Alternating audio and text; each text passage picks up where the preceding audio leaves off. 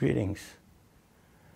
On the night of August 2nd and through the early morning of August 3rd this year, Typhoon Soudelor lashed through the Northern Mariana Islands, causing widespread destruction to homes, businesses, and infrastructure, uprooting the lives of the people I represent here in Congress. Today, I want to reflect on that event and on the exceptional grace and generosity that have made recovery possible. The typhoon's impact was especially grave on Saipan, the most populated island in the Northern Marianas. Soudelor rendered hundreds of families homeless overnight. It decimated infrastructure, knocking out power and water systems, shutting down the ports, ravaging the colleges, schools, and other public buildings. Survival is a way of life in our islands. We are accustomed to bracing ourselves through tropical storms and picking ourselves up when skies clear. But the sheer ferocity of Typhoon Soudelor caught us all off guard. Even the National Weather Service failed to foresee the force of this storm. That there was no loss of life is testament to the resilience and resourcefulness of our people, and we are grateful to Providence for sparing us.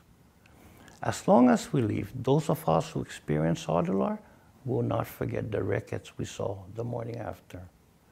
Nor will we forget the hardship that followed, the long hours in line for food and fuel and other necessities, days of physical suffering and distress, weeks without power and running water.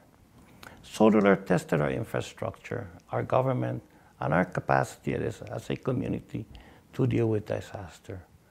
Now, however, 4 months after the storm, I can report the conditions are greatly improved since that long and terrifying night in August. Electricity is restored, and residents have daily water service. Streets have been cleaned in our villages and commercial districts. Students are in school. Businesses have reopened. Workers are employed again. Families are putting their lives back together.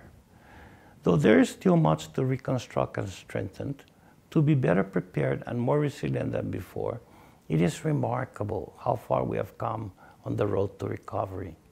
So today, I want to thank all those who contributed to this successful response to adversity. There are so many individuals and organizations. It is not possible for me to know the name, each and every one. Their collective efforts prove how much can be done when people work together towards a common goal. We thank the American people who gave without hesitation to fellow citizens in need. When all is said and done, American taxpayers who have contributed an estimated $100 million in federal disaster aid to feed those who had no food, shelter those who lost their homes, repair residences, and replace lost property, reopen shops and return the economy to life, revive the water and power system, and in doing this gives us all the hope that we needed to work our way to recovery.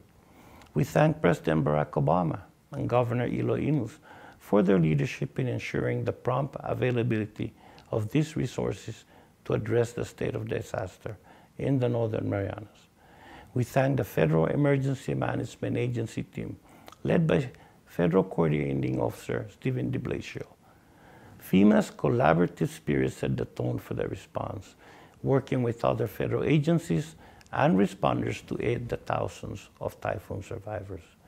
We thank our U.S. service members who mobilized quickly to produce and distribute drinking water, clear debris, clean up fuel spills, and transport critical supplies and equipment. We thank our Commonwealth emergency management crews, utility workers, police officers and firefighters, healthcare professionals, educators, and other local government employees who answered the call to serve, even as their own families were picking up the pieces of their shattered homes and lives. We thank our local businesses, shattered by the storm, who nevertheless rallied together to raise funds for the recovery effort. We thank the legions of volunteers of all ages, all religions and races, many survivors themselves, who came forward to share food, water, clothing, shelter, and comfort with their fellow human beings. And we thank our friends from throughout the Pacific region and indeed throughout the world, for sending supplies, expertise, and equipment by air and by sea to help us back on our feet. Today, the marks of Typhoon Soudelor are still to be seen in homes and businesses, yet to be repaired, debris yet to be removed. But beneath these physical scars, I believe a new strength is emerging. A new community-based working group known as CARE, the Commonwealth Advocates for Recovery Efforts, has arisen. The people in CARE from all walks of life, private and public sector, formal and informal organizations, are committed to building our island home so that it is stronger and better than before. With this newborn spirit of hope, cooperation, and interdependence, I am confident that we will succeed.